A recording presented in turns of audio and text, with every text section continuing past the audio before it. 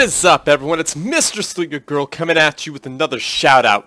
Today I am shouting out Abe's Mission Control, and as you can see, he's in Ham and Egger PC Gamer, and he thanks you for stopping by. So check him out if you're into stuff like Deus Ex and Alan Wake and other things like that. He loves Rome, Total War, and Red Faction. So check him out if you want to see playthroughs. I think he even did a playthrough of Mass Effect 3. So he's a pretty cool guy. I know him personally, and he could definitely use some subs. So sub to him, like his videos, and definitely tell him StealSpeaks sent you. So yeah, please do that, and I would greatly appreciate it, and I'm sure he would too. So thanks, guys.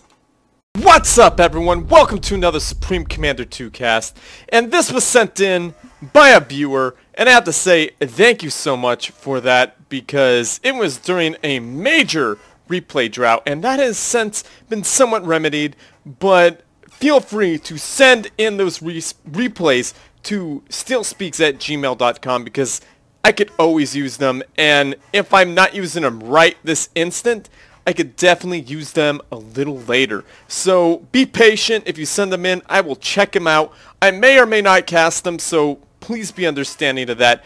But definitely send them to me, because I would love to see them either way. Anyhow, guys, I know you're probably all wondering, where is my tournament reveal video or tournament announcement video? It's coming. Give me some time. I have to make that video happen. And it just takes a little time. I've been super busy, guys, so please forgive me. It's coming. I still have to make the challenge, and it will be here. I plan on doing it tomorrow, which is a Saturday, so I should have a little bit of time since I work full-time and all that stuff. I'm in my 30s, guys, so give me a break. Having a life and being older is definitely not that easy, so that will be something to talk about in another video. But anyhow, guys, let's check it out and see how these players get on Open Palms. So let me introduce the first player down at the bottom. We got KillerJake. I have not seen this guy around at all. He is the blue Cybran commander, dropping down what looks like some eco and maybe some power generators. I don't know what this guy is going for.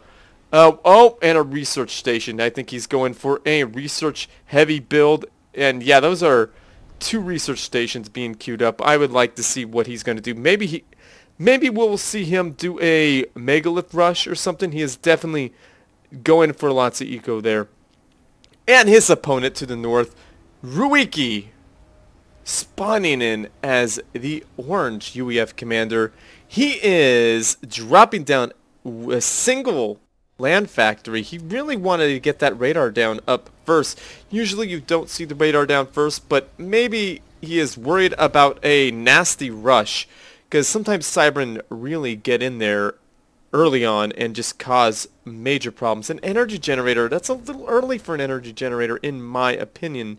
But hey, I am not playing this game, so what do I know? Against a Cybran, you definitely want more than one land factory. You definitely want to have at least two. If you can afford three, it would be even better. Oh, but he wants that second land factory up closer to the front, so that makes sense there. Not... Oh, he wants three land factories, but he's having a engineer do it, which is not a bad thing, but he definitely would want to get that commander over there and help build that when he can. And an ACU, is that an ACU rush? Let me see how many on, looks like it's going to be 3 research stations. Already within 2 minutes, he is getting in there. KillerJake, I haven't seen any research pop up for KillerJake, and a point defense. I would like to see that a little up closer so he can't just walk in there. He's got the radar in his ACU. And on a side note, before I really butcher names here, Ruiki, I really hope that is how I say your name. And you definitely want to get a shield on that factory ASAP. And that is the right thing to go after KillerJake. KillerJake making good on his name and destroying that poor little engineer that wish he could. And he really wants to get a shield on that factory and drop down another point defense. Killer Jake should be a little bit more aggressive here because he's definitely not doing, he should be moving up here and just attacking all day long. And the dynamic power shunt is being researched. He really shouldn't have just stood there. Now Ruiki knows definitely what is coming because he saw that glow. The dynamic power shunt is on the way to the nanobot weapon. So Ruiki has a very good idea of what Killer Jake is doing. Killer Jake is definitely going for a mass extraction kill. And I like what Ryuki's doing here. He's not going after the commander, who is obviously more powerful than these units, but he is going to attack Killer Jake's base right out. Just try to take it out. He would do much better with some MMLs going along for the ride, because this point defense is definitely going to murder everything. And he's getting really close to things. I think he's going to try to kill that research station, but that's not really the right thing you want, because these units here, they're so structure detonate, and that could do a lot of damage. And all these units have not really focused on anything. They're getting killed by that point defense. And Ruiki went for training on his commander, which isn't a bad idea whatsoever. And Killer Jake is getting a land factory really close, and I kind of think that's a great idea there, and he's really doing a great job ecoing. He has not let that eco go down, but he really should be getting more land factories back here to really fight off this small incursion here, and that point defense should not be so close to these other units. He should really put it right here where my cursor is, right under a factory shield. That would do so much more work against these rocket tanks here, and these rocket tanks should really be going for this eco up here that is completely undefended. And I like this. A meteor is coming out for Ruiki. Ruiki should be doing something with his commander. I like this command. His commander is repairing. That is the right thing to do. And these Brackmen are being super annoying, doing some damage to this factory. Is there a shield generator on it? I do not know. There should be a shield generator if Ruiki is so concerned with keeping it alive. Now Killer Jake has tactical missile launcher on this factory, and why is he building an energy generator right there? That is not the right answer at all. The energy generator should be somewhere a little more safe, and this factory is definitely going to die with that TML, the commander nanobot weapon. Did he research nanobot weapon? I did not see that. Oh, tactical missile launcher on the commander. And I think there is nanobots in that. A point defense and a bunch of Brackmen that is definitely going to take down any factory in the area. And bombers for Killer Jake. Really, I don't like what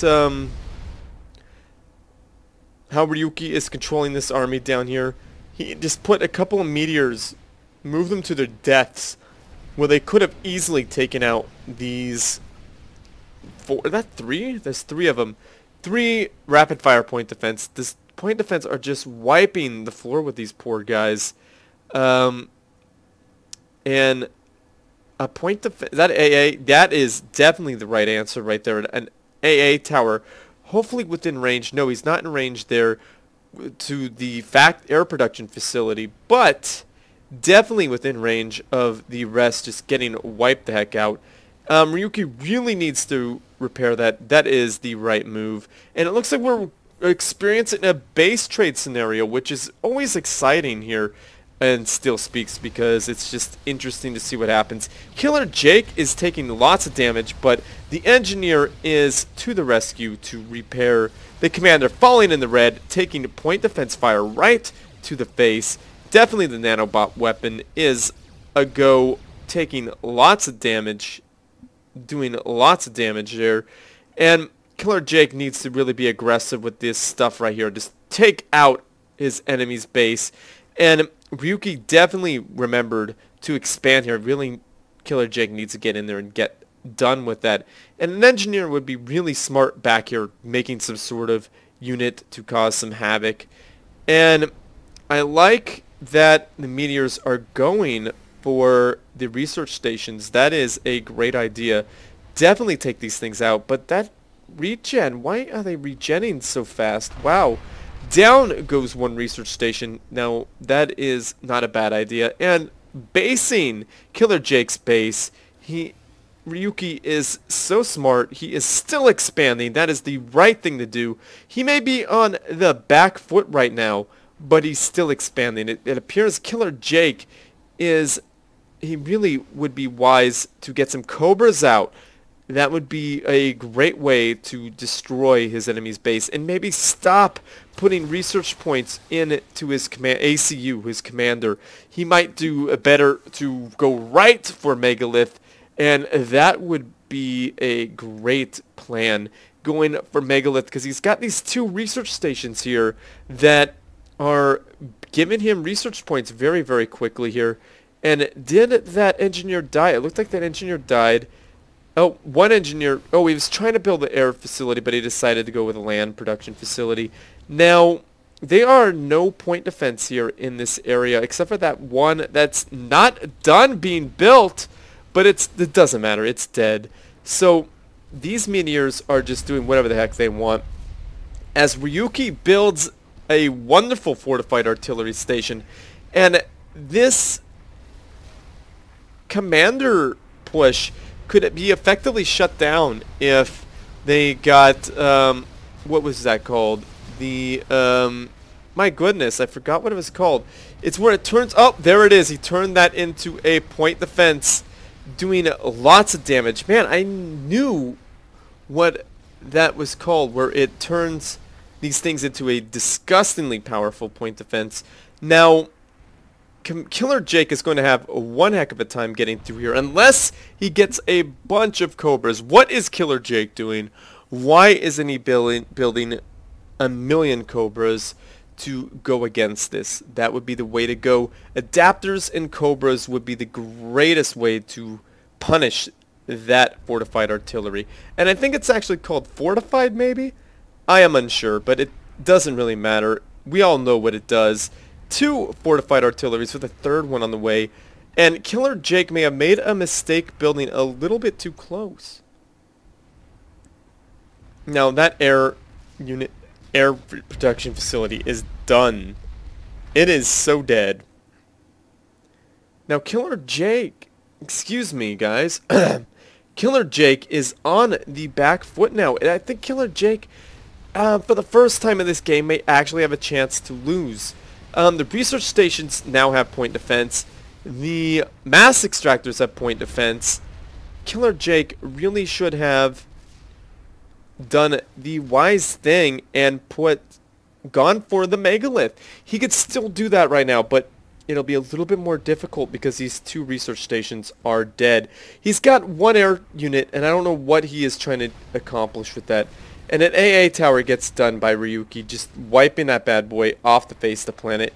KillerJake would be really, really wise to start building stuff back here.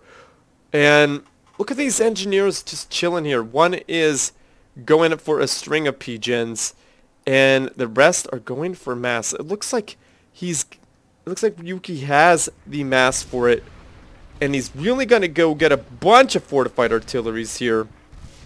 This is going to be a complete nightmare for KillerJake. Why is he going for air? That is an interesting choice, guys. I don't know why. Oh, he just got nailed with a fortified artillery. He's getting kissed by some too.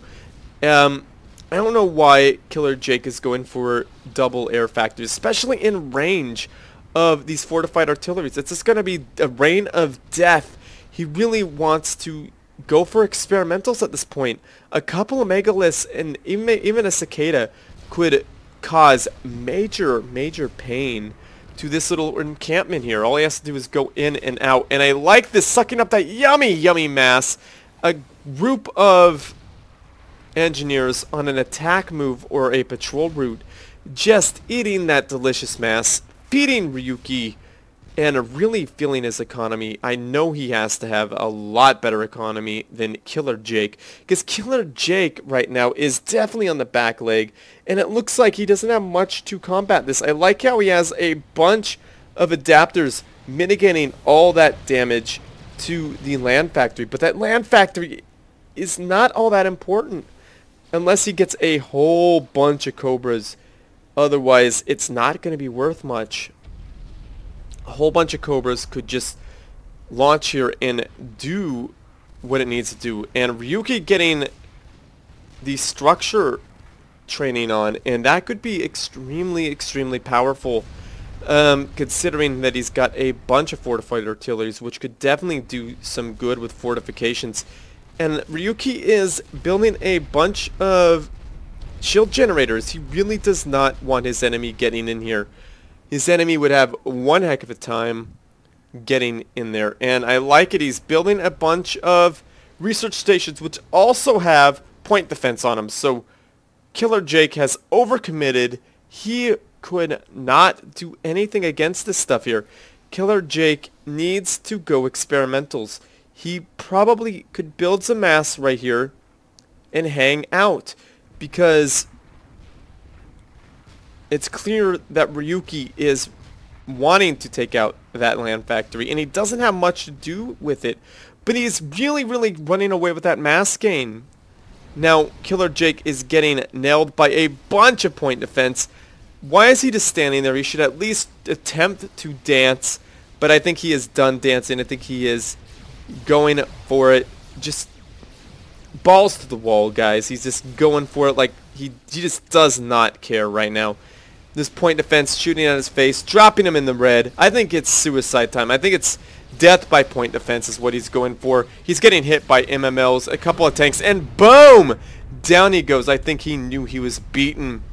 And now Killer Jake is a beautiful mushroom cloud of death.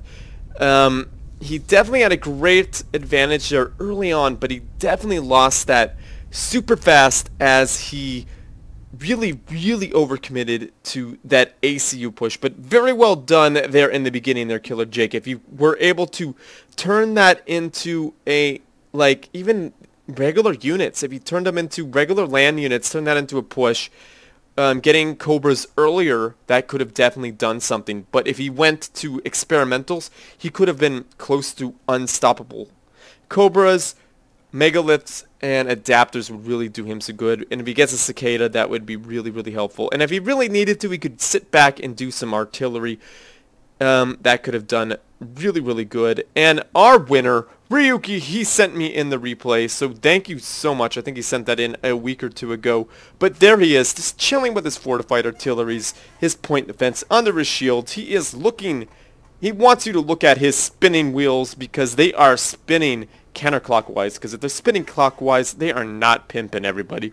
Of course, I am just playing. I don't know whether it's pimping or not pimping, and pimping's not even a very good word anyway, but I just thought it would be kind of funny to say. But anyhow, guys, Ruiki is the man right now, because he held off an ACU rush, a Cybran ACU rush, which is really difficult to deal with, because Cybran really have a way of dealing with massive units with their nanobot weapons. So very well done, Ruiki. Thank you for sending that in. So guys, stay tuned for that tournament announcement video, because it is coming. And feel free to subscribe to Abe's Mission Control that I shouted out earlier. He is definitely a cool guy, and he will definitely like you for it. But definitely tell him StealSpeaks sent you, and like some of his videos. But speaking of videos you should definitely like this one and like the rest of mine. Subscribe to my channel, like my videos, and share with your friends, family, and foes, because they need something interesting to watch as well, guys. And send your replays to stealspeaks@gmail.com. And as always, everyone, GG.